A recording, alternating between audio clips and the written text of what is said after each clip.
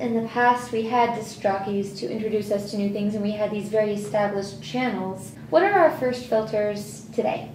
Well, the first filters are the webs and the blogs, but they have to be trusted people whose opinions you've come to respect over time, because the music that they choose might not be right for your taste, it might be right for somebody else's taste, but the great advantage is that you can sample some of the music without even buying it, just to see whether it's something that fits for you. Even if you just get 30 seconds, well-picked 30 seconds from iTunes, you get a sense of what the music is, and then you ask your friends are your best first filters.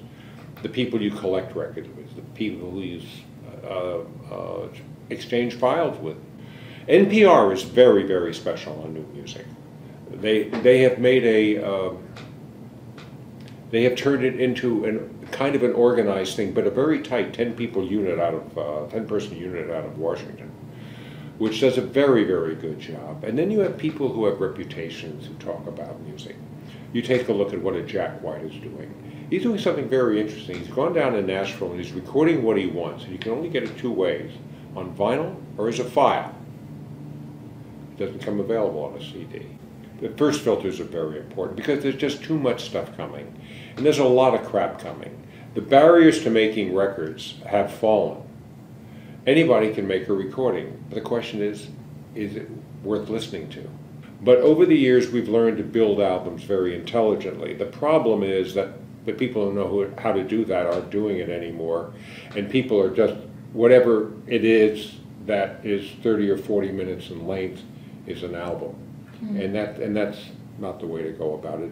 Albums are very tricky to make, and you have to have a very strong performer with a real sense of what it is they want to communicate and a sense of themselves for an album to be viable. I don't have to worry about singles. Singles will find their own viral path. They always do. Because there's an excitement about a single. Historically, except for the period from, say, 1952 up until maybe a few years ago, it was always singles. Albums really didn't exist because they were cumbersome 78 RPM breakable shellac record things. And so if you had a Beethoven symphony, you carried around 5 pounds under your arm.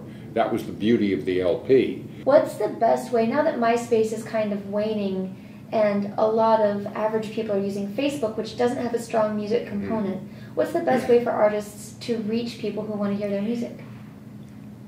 I have seen miracles happen coming out of YouTube. I think YouTube is the strongest place you can be. Look what happened with Susan Boyle. That went viral overnight. One of my artists, Tom Rush, did a song at some folk festival called The Memory Song. I think that's what it's called. 4 million plays.